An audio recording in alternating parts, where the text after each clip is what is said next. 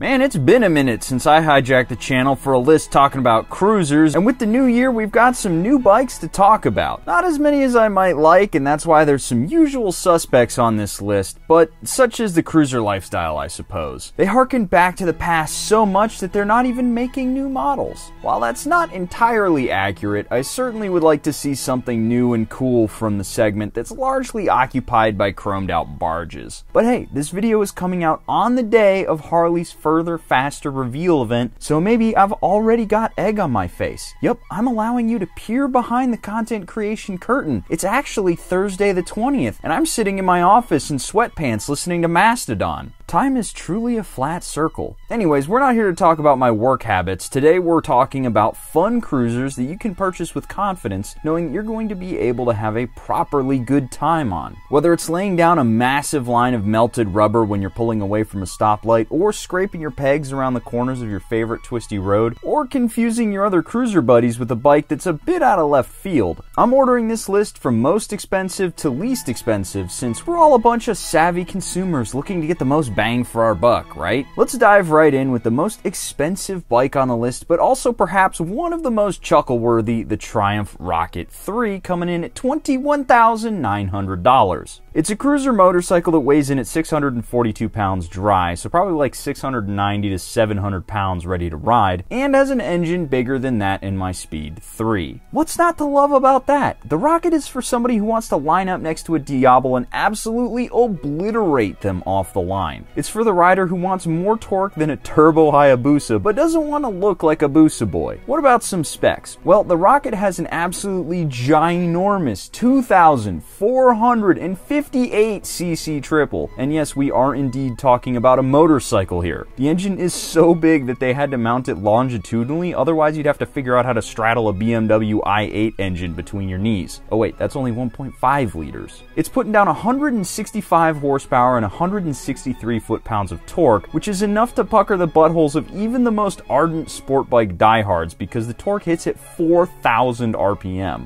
Admittedly, it ends up redlining just a couple thousand after that, so I mean, the party's basically over. But still, 4,000 RPM, that's pretty quick. Also, the new gen Rocket set an all-time production 0 to 60 speed record of 2.73 seconds in factory trim. That is, of course, if you can hold on. If you go to Triumph's website, you can see a video of some Kyle racing a McLaren and drifting around a racetrack and popping wheelies and all that good stuff. And just one more example of the fact that there's two types of motorcyclists out there: good riders and the rest of us. Let's face it, we do not have the balls to do any of that kind of stuff. Speaking of balls, have y'all heard of this little company by the name of Manscaped? No?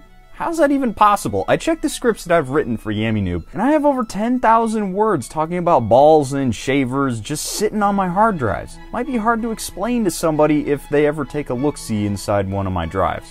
Oh well. What's another 200? So you already know about the Lawnmower 4.0. It's got best-in-class battery life, wireless charging, trimmer guards, all the bells and whistles developed over 4 generations of ball shaving experience. You've also got the Weed Whacker for trimming ear and nose hairs, because yes, you do need to shave your nose hairs. Nobody wants to look up and see a bunch of bats in the cave. And you can get the Shears 2.0 for a clean and trimmed nails. Also, just don't bite your fingernails. It's nasty. But if you want everything all in one convenient package, perhaps even a perfect package, then do just that. Click the link down below and get yourself the Perfect Package 4.0 for 20% off automatically. You're welcome. Now, moving on to the next cruiser down the price totem pole, it's the Ducati Diavolo, running you $21,195. Sure, you can spend a bunch of cash and get a fancy black and yellow edition, or one painted with biscotti dust, or whatever Ducati's cooked up to fleece rich people out of another $5 grand, but you don't need to live that life. The Diavolo is for a sport bike boy who's deeply confused about the path his life is going and isn't quite ready to give up the sport bike power band and handling. You've got a big old V-twin displacing 1,262 cc's, putting down 157 horsepower and 95 foot-pounds of torque. Remember those numbers for later. There's a bike we're going to be talking about, and it's going to be relevant. Anyways, the Diavolo weighs in at 492 pounds dry, so I'm going to call it 540-ish fully fueled and ready to ride. That's pretty heavy for a sport bike and crazy light for a cruiser, which doesn't help the Diavol's case. Having ridden one of the older models, it doesn't sit like a cruiser, and it makes its power a lot more like a monster than a traditional cruiser. However, if you're looking to carve up a corner with all of your leather-clad buddies in race suits, and you don't want to have to do some yoga afterwards to relieve all the tension in your lower back, then the Diavol is a great option. There are very few compromises made to the handling for the purpose of comfort, which you'd probably expect from the likes of Ducati.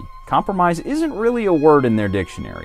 Now, if it was down to the Rocket or the Diavol, I'd probably go with the Rocket, so you don't have to deal with Desmos, and one of my buddies has had some issues with his that don't exactly inspire confidence. Number 5, and our last balls-to-the-wall cruiser for the day, is the Yamaha VMAX. Pour one out for the VMAX, my friends, because it's a goner and it's probably never coming back. I guess a $17,999 V4 cruisers just aren't selling like the T-dubs, so Yamaha gave the VMAX the where the red fern grows treatment for the second time. You can still find old new stock, but they're very few and far between. It's no surprise though. I mean, it's a 1679cc V4 putting down 200 horsepower and 100 foot-pounds of torque. Those are straight up superbike numbers. And like other superbikes, it's got thousands of little computers making sure that it stays tightly wound as a Swiss watch. It's got a chip-controlled intake system, nannies, and so much other muscle bike goodness that they couldn't fit enough gas in the motorcycle. Seriously, if you're on a VMAX and you go for a group ride, you're gonna be the guy that everyone points to when someone asks if anybody needs gas. You'll be lucky to get 100 miles out of a tank. Some of that might be down to the fact that they've only got 5 speeds in the gearbox for some reason. Not sure why, but lowering the RPM at cruising speeds would probably help a little bit. One of the best parts of the VMAX is that it's got a little screen on the tank that says something on the order of "Welcome to VMAX" every time you start it up. It's like it's throwing a party for itself every time you turn the key. Now, the VMAX doesn't have the Ducati's handling chops, but in a straight line, there are very few bikes that can keep up with a VMAX from a 40 roll. When the last of these bikes roll out of a dealership, it's truly going to be the end of an era. Number 4, the Harley-Davidson Sportster S, costing $15,000. Again, this is last Thursday's Bike Talking, so I have no idea what Harley dropped on us today. But at time of writing, the Sportster S is probably the most fun cruiser on a Harley lot, assuming you can fit on it. First, let's smack you upside the head with some specs. The bike is powered by a liquid-cooled 60-degree variable valve timed 1252 V-twin, which might as well be from the Star Wars universe as far as Harleys are concerned.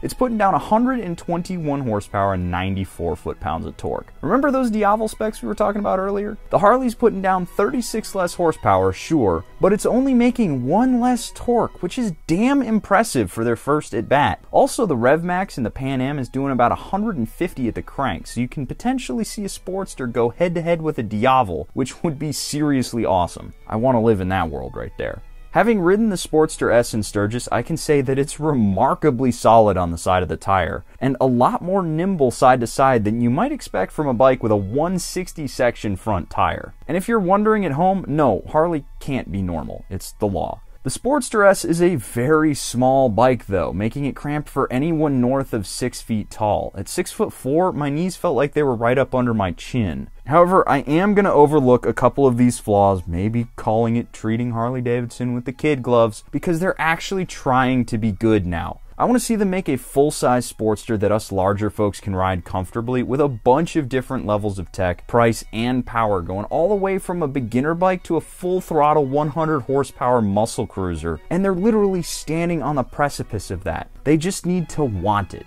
Come on, Harley-Davidson, I'm rooting for you. Number 3 goes to the Indian Scout, coming in at $11,999. This is like a mini American Rocket 3. Yeah, it's not making the massive crazy torque numbers, but it's got the same ethos. Turning is not what you come to the Scout for. It's all about going wide open throttle, dumping the clutch, and leaving a stoplight in a cloud of burnt rubber. This is a bike we spent a lot of time with when we had it as part of our Modern Classic giveaway series before it turned into a scheme for Yam to ride old Ducatis, and it was a lot of fun around town. Until Harley unveiled the RevMax engine, it was the best engine coming out of the States, and it's still pretty damn solid. The Scout is putting down 100 horsepower out of its 1133cc V-twin, which is potent to be sure, but it's a cruiser and we're here for the torque, which is almost at leader bike levels on this. It's 72 foot-pounds. Now, what makes the Scout so much fun to me is the fact that it's so long, the weight is so low, and the stock tires are so awful that if you hop on the throttle at the right speed, you basically do a massive rolling burnout. The suspension is pretty woeful too, making it thrilling in air quotes to ride. And you've only got one disc up front. I would liken the Scout to LS swapping some old muscle car and then hoping that 1970s era seatbelt still works. Then again, if you're not a degenerate and ride like a normal person, then you won't encounter any of these issues.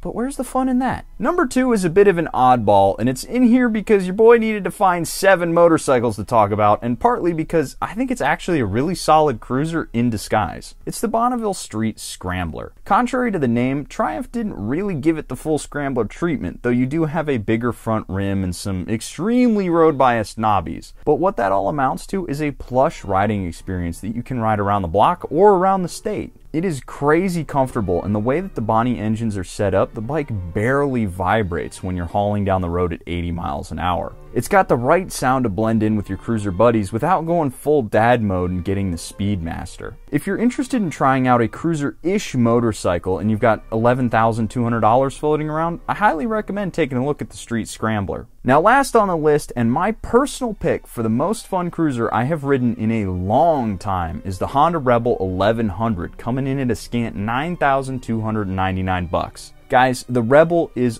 awesome.